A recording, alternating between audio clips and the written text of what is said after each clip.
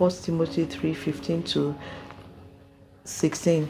I will paraphrase. It's talking about how the word of God is written for our encouragement, documented to help us. It says so that we can be thoroughly furnished, so that we can be equipped, so that we can digest the word of God. We can diagnose it, we can use it for our benefit, so that we can analyze it, so that we have that insightful wisdom of the word of God. That's the purpose to which the book has been written for us. So like we have been enjoying in Joshua 1:8, let's read it day and night, so that we don't depart from it, and the word can build us and become better people in life.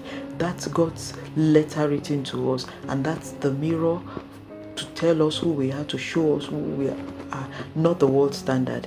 Run with the word today and stay blessed. Bye.